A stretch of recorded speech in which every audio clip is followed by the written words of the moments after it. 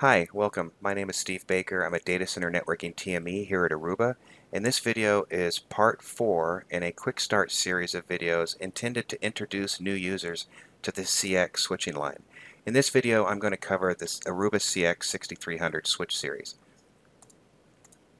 When we're looking at the Aruba CX switching portfolio, we actually have a portfolio that stretches from end to end in a customer's environment, from the enterprise to the campus to the data center. We have, as we can see here, the CX 8400, which is the large, highly available carrier class style switch, which is available in large core environments and data center environments. We also have the 6400 switch series, which is a PoE enabled switch, so it's targeted for aggregation at campuses, but also it could live in the data center too. And of course, on the bottom at the access layer, we have our CX 8300 top of rack series for the data centers and our CX 6300 series, which are targeted for campus access and aggregation, as well as out-of-band networks within data centers. But all of these switches that you see here from end to end all operate with one operating system, one ASIC architecture, and one operating model. Taking a closer look at the Aruba CX 6300 switch series, these really are a series of switches that are designed to be flexible to provide our customers with the interfaces and the requirements that they need for that scenario. We actually have 7 modular switches and 4 fixed switches, so it's a series of 11 total switches. Some PoE switches, some not PoE. We have high performance switching, which can scale to up to 880 gigabits per system, up towards of 660 million packets per second of the system throughput, and upwards of 200 gigabits of stacking bandwidth. These switches have 1 and 10 gig options, as well as 25 and 50 gig uplink options for scale and investment protection. All of these switches support Aruba VSF stacking, which provides that flexibility to help us mix these modular and fixed modules into a single stack.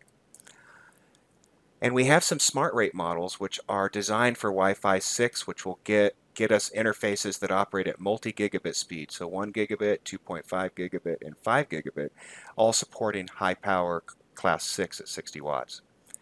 And each of the switches all have 4 built-in 50 gig SFP ports, which support 1 gig, 10 gig, 25 gig, and 50 gig. Looking a little bit closer at the switches, so these are the 6300F series. These are our fixed series. This means that the power supply and the fan tray is fixed in these switches. As you can see here, we have a 48 port model and a 24 port base T model, all 1 gig. And we have a PoE version and a non-PoE version of each. So on the left, we can see the PoE versions, which are able to support up to class 4 PoE. And of course, the right has the non-PoE versions. All the switches have the 4 SFP56 uplink ports on them also.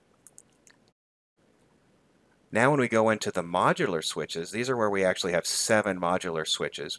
And you can see we have a number of PoE options on the left and a number of non-PoE options on the right.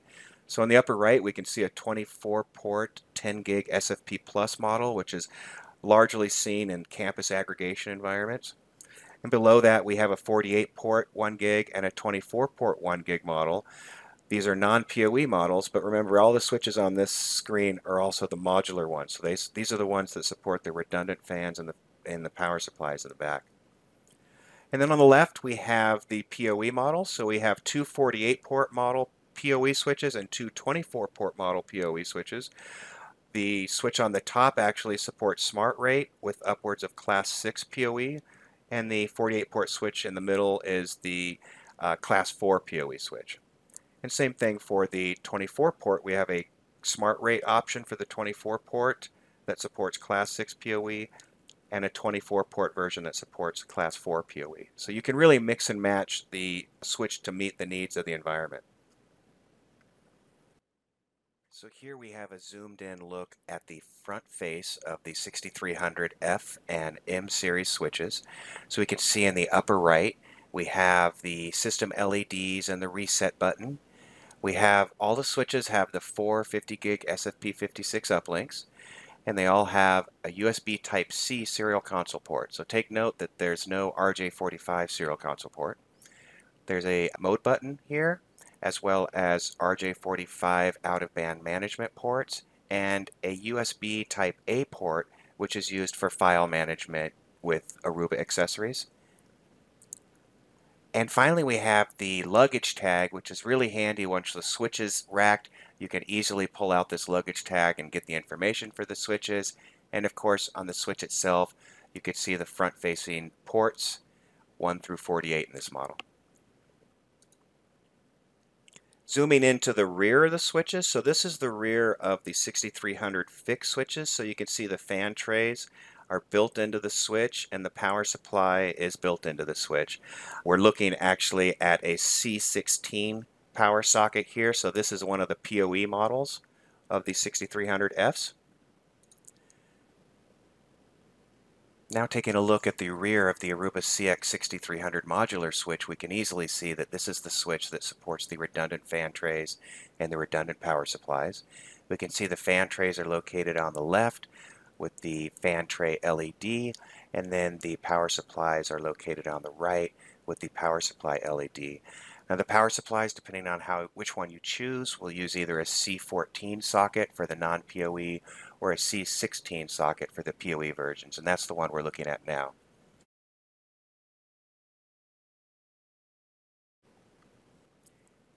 And looking at the fan trays, so the modular switches have 2 fan trays that provide front-to-back airflow across the chassis. These are field replaceable, hot swappable fan trays, and each of the fan trays actually have 2 fans in each one. And the second fan tray helps provide redundancy for a single fan failure. And you'll note you can see actually the status LED on the back of the fan tray, the UID LED.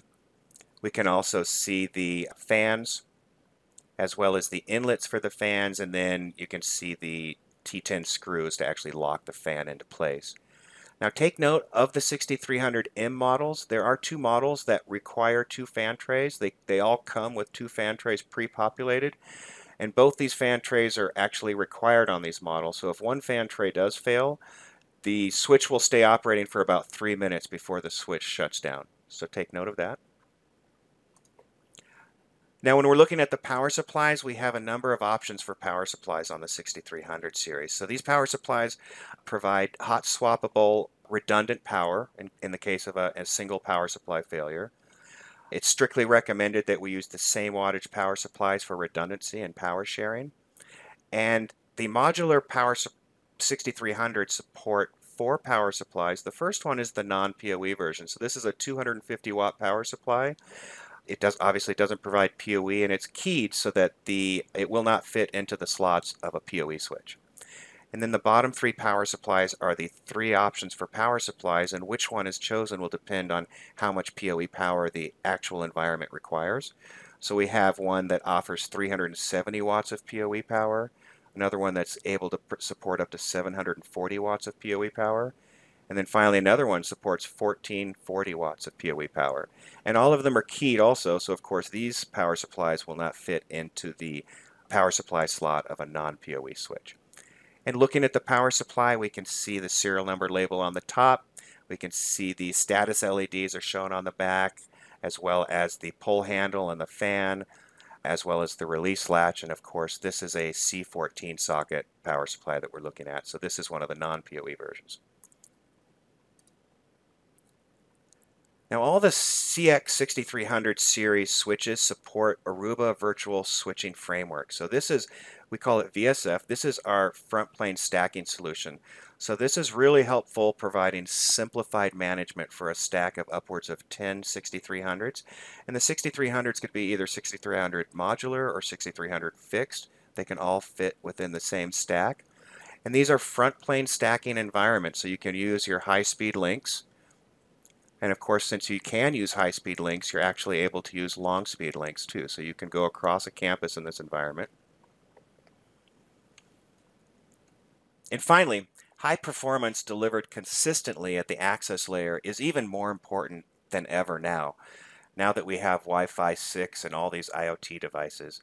So being able to scale and provide the PoE and the multi-gigabit speeds required at the various access layer environments is very critical, and the 6300 switch series is able to help provide that for our customers. So that was a quick introduction to the Aruba CX 6300 switch series. Keep an eye out to the YouTube Airheads broadcasting channel for additional QuickStart videos to provide more detailed information about the CX switch series as well as the operating system. Thank you.